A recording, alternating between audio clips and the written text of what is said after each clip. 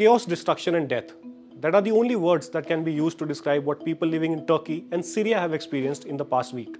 The region was hit by a once-in-a-century type of disaster that has killed more than 15,000 people. These figures are until Thursday evening when we are shooting this video, and rescue workers have said that these could go higher as they look through the rubble. The earthquake, which was a magnitude 7.8 on the Richter scale, was just one of the many that followed. Minutes after the massive quake, the region was hit by another tremor that was of 7.2 intensity, followed by several aftershocks, all feeling like successive earthquakes. As buildings collapsed and life ceased to exist, a global collaboration began taking shape, including from India, to not only save lives but also provide critical medical care to people that have faced more than just tremors in the recent past. But why was this earthquake so deadly? And why did it happen? Today, we look at the rumblings that happen under our feet. My name is Shibu Tripathi and this is the Universe This Week. Before we dive into the science behind the Turkey's deadly quake, a look back at the events that unfolded in the world of science in the past week. The James Webb telescope has identified the smallest object in its catalogue since it began science operations a year ago. The world's most powerful observatory had found an asteroid, which is 3 times the size of Qutub Minar in Delhi. It is located in the main asteroid belt between Jupiter and Mars.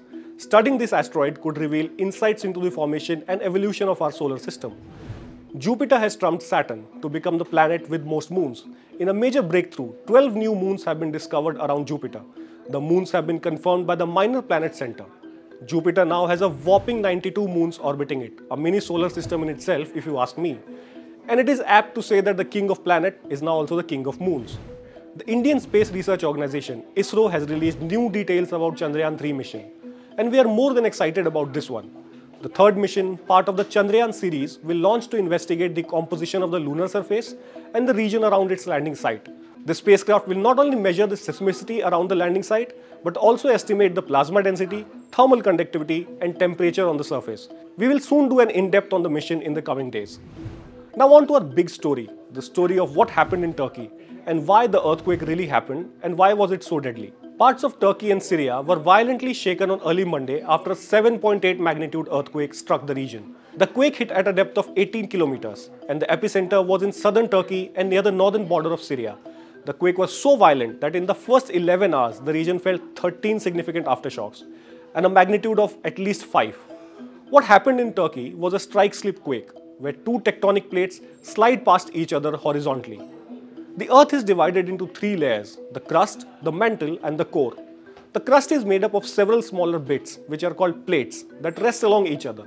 These plates are held together by a friction of rubbing up against each other. But on some occasions, the pressure builds enough that the plate jerks across another, causing the violent movement of the surface. It is not unusual for Turkey to experience an earthquake since almost all of the country is seismically active. What happened on February 6th was that the Arabian plate moved and grinded against the Anatolian plate, which released a massive amount of energy. The quake occurred in the seismically active area known as the East Anatolian Fault Zone, which has caused disasters in the past. What made this disaster so deadly was the fact that it hit nearly heavily populated areas, which are home to vulnerable buildings. While new buildings in the city like Istanbul have been designed with modern earthquake standards, the area of southern Turkey has many older high-rise buildings. This is not the first time that such a deadly quake has hit the world. More than 1,100 people died in the magnitude 6.1 earthquake in Afghanistan last year, posing a new test for country's Taliban rulers and relief agencies. Over 8,000 people were killed in Nepal in 2015 when a magnitude 7.8 earthquake hit. A magnitude 9.0 quake off the northeast coast of Japan triggered a tsunami, killing nearly 20,000 people, while a 2008 quake of magnitude 7.9 struck eastern China, resulting in over 87,000 deaths. Earth keeps shaking from time to time, and it is extremely difficult to predict when the next violent shake-up will happen. What governments, especially in seismic active countries, including India, can do is preparedness. Preparedness to face the unannounced danger and build scientific prowess to better understand the churnings happening under the surface of the planet. In the meantime, we pray for people of Turkey and war-ravaged Syria as they try to find normalcy and build their lives again. This is all in this episode of the Universe This Week.